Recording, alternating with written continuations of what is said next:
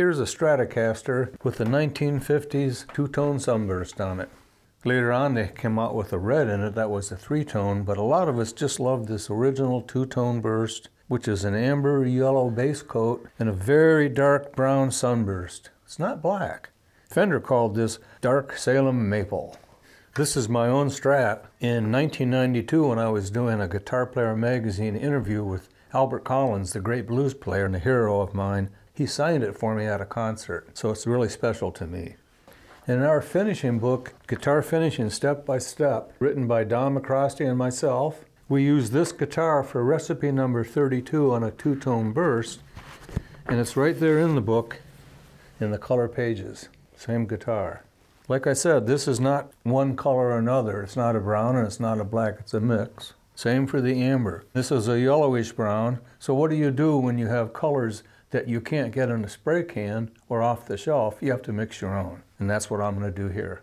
We made a cheat sheet to go along with this Trade Secrets, Recipe 32, and it's pulled right from the finishing book. The download link is in the video description. And by the way, if you're into this kind of work, click on the subscribe button while you're watching. You're going to want to protect your work area so you don't get lacquer and colors all over your good workbench. And since we're using a color that doesn't come in the spray can, I'm going to be spraying with the PreVal spray units. You have the power charger that goes right on top of the jar, so you can fill the jar with your own color and then spray. The body we're going to spray today belongs to one of my repair students, Blake. One bit of advice I have for Blake, and I told him, is that to use a PreVal for a sunburst is a little risky because you might get some speckles or spattering. If you wanted to go to a solid color and mix your own, you could get a really nice color job with PreVal. But he's going to stick to the sunburst, and we'll see how it comes out. First, we make the yellow toner. That's going to be 2 ounces of lemon yellow. It's almost the whole bottle, but this makes a lot. You'll be putting a cap on this later and saving it for the future. Next, I want 4.5 ounces of lacquer thinner. That's a lot of thinner because this is a thin coat. You don't want a heavy coat of lacquer at this stage on a guitar. Now we want 2.5 ounces of gloss lacquer.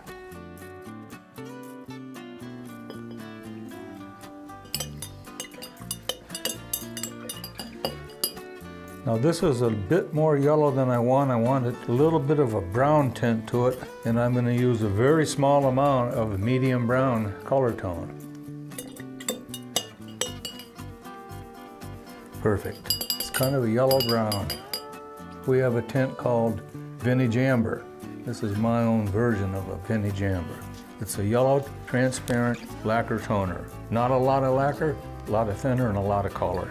That's good for a number of sunbursts. Take her away.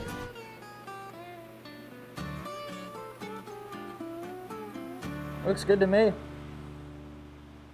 He went a little overboard. You really don't even have to spray it on the sides because that's going to be all blackish brown. Then he put about 3 coats of clear lacquer over this to give us a good finish to spray the sunburst on.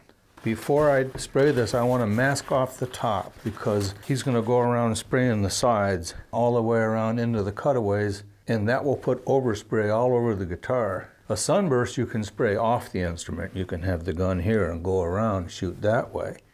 But on the rims you can't. So to be neat and clean, I'm going to paper this off, and I'm cutting little holes in this so I can tape it down. This way it won't have a whole bunch of tape sitting on it finished for too long, because tapes have a lot of sticky adhesive in them, and on fresh lacquer that can leave an imprint sometimes. I think this will help us out a lot. So now we're at the brown-black shader stage. A shader is different than a toner. It's not transparent. It's made out of a pigment. This is black lacquer-soluble ColorTone pigment. It's real thick and very strong. Before we can make it, we have to make black lacquer. Black lacquer is the same lacquer that you would spray on a Les Paul peghead overlay, or if you wanted to spray a black Stratocaster, you'd use black lacquer, and you can mix that yourself. I'm going to make a small amount, 2 ounces of it. I don't need a ton, and I need to get about 1/8 of an ounce of pigment. There's a little black line down there. That's good. Now I'm going to use a tiny bit of thinner to start getting this mixture into a little slurry. I want to cut this heavy, thick pigment into the thinner. I'm stirring it. This way it goes into the lacquer faster and easier. Now I want 2 ounces of lacquer. I'm going to stir that into the black. Pick up any extra black that I didn't get.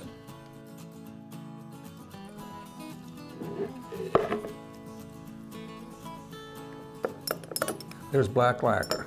Now we can make our brown shader, Salem Maple. For the Salem shader, I'm using brown pigmented stain. I need 1/4 ounce. It's like melted chocolate. To that, I'm going to add 1/3 of an ounce of the black lacquer that we made. That's not like adding black pigment. That would be way too strong. This is thinned down. It'll add black, but not as strong as a pigmented concentrate. This is going to need a little bit of lacquer thinner just to thin them out a bit. Just a splash of soda.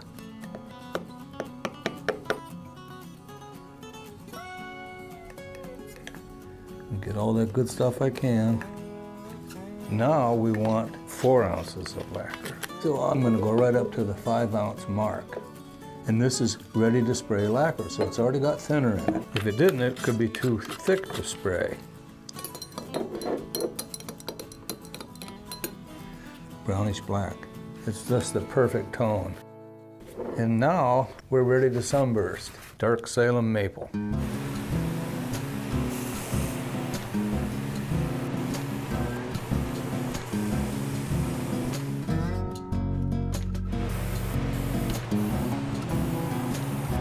That's pretty darn good for your first sunburst, man. Yeah, I'm pretty happy with it. It's still got some of the speckles you're talking about, so it's not as perfect as your Albert Collins. It's the second best looking one. It's right? Yeah. I can't wait to finish it up. Good job, buddy. Thanks.